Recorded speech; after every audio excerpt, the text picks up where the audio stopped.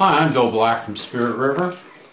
I'm here today to show you how to tie a stimulator. Randall Kaufmann came up with this pattern many years ago. I think he based it off of a improved sofa pillow. It's basically a stone fly, dry fly imitation. Here's one that I just tied.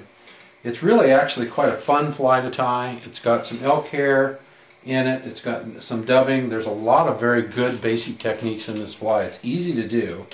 It takes a little while, but it is a fun fly. Anyway, let's show you how to tie this fly. What we're going to do is we're going to start with our glasses on our face so we can see. We're going to put a hook in the vise. Make sure it's in there really nice and strong.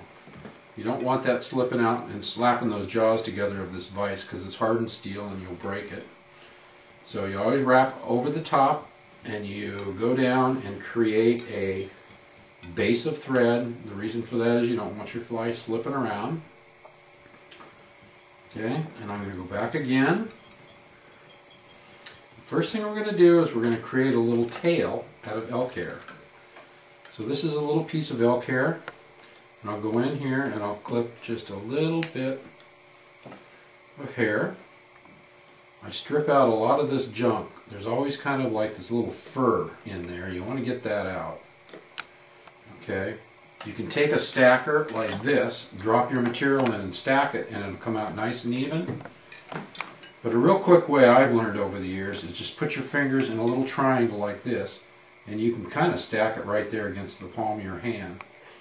It's not quite as perfect sometimes as a stacker, but you could sure do pretty darn good with it. This is how we used to do it years ago before somebody invented the stacker. Okay, so I'm going to want this tail sticking. I want the thread hanging to the barb of the hook. I want this tail sticking off about one, maybe a little bit longer than that hook gate. Okay. Now I just kind of measured it. You saw me measure it. I'm going to clip it. I'm going to go around 2 or 3 times and I'm going to pull it tight. See that hair flare there? Now I'm going to look to see if I need to unwind it.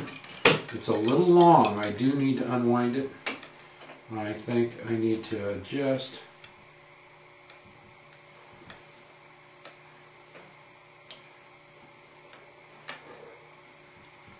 Okay, now what we've done there is we've created a nice little tail. It's kind of flared on me a little bit, but it's not too bad. And I'm going to go ahead and take a little piece of wire, and this is what we're going to use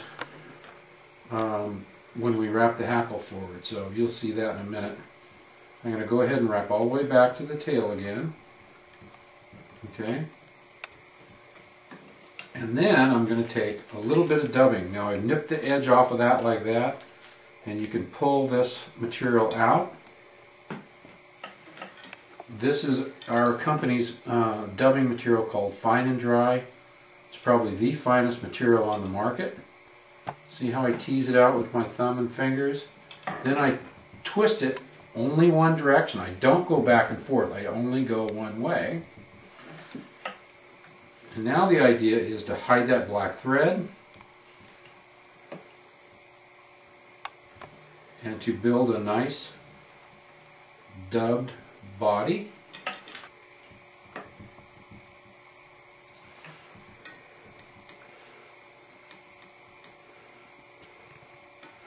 You want to work this up to about, maybe just a little bit farther than that. I'd say about 2/3 of the body, I think.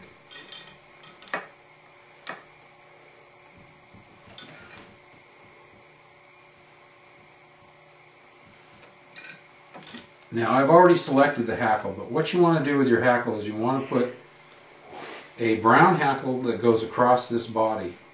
And to select the size, because you're going to have a couple sizes in your kit, put it underneath and make sure that it comes down to about the point of the hook. Okay, clip off any funky end to it. Take your thumbnail, strip it out a little bit. That gives you a quill to tie into. Take one loose wrap over that quill and then cinch it up.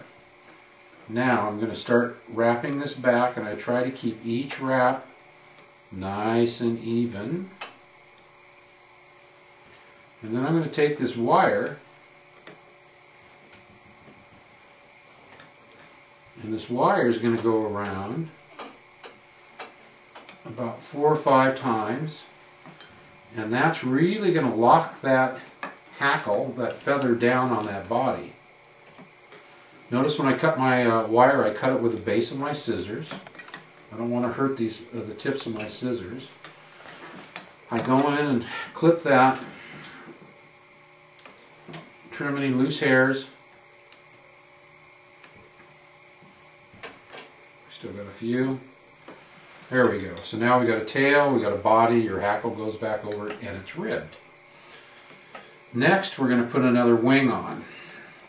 This is going to be a little bit bigger wing.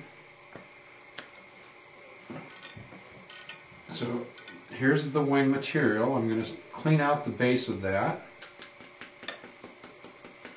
Normally I'd bang it on the table here, but it makes a lot of noise and everything would go flying.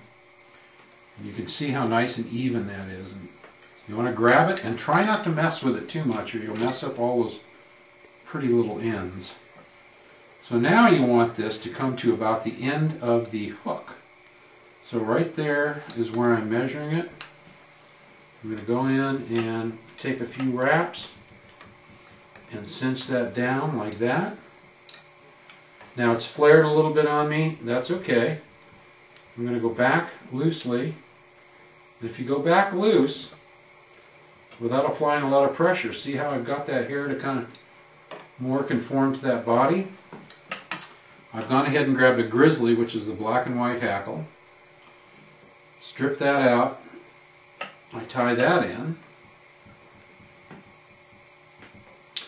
Then I take the orange, and this is kind of a thorax.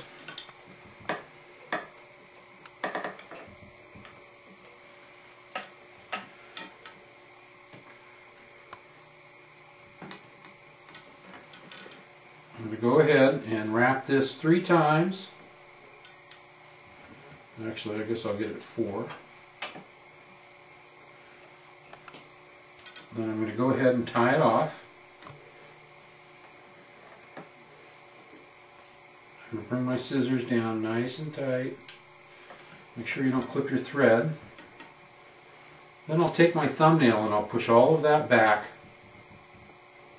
And I'm going to create the head of this fly, and you want a nice little bullet-shaped head. That also gives me the room, gives me the room to do a whip finish.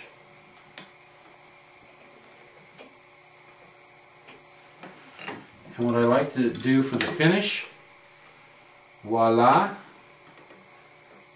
is I put a drop of super glue on that thread so it never comes undone. Nothing worse than having a fly fall apart on you. It's a sign of a cheap fly.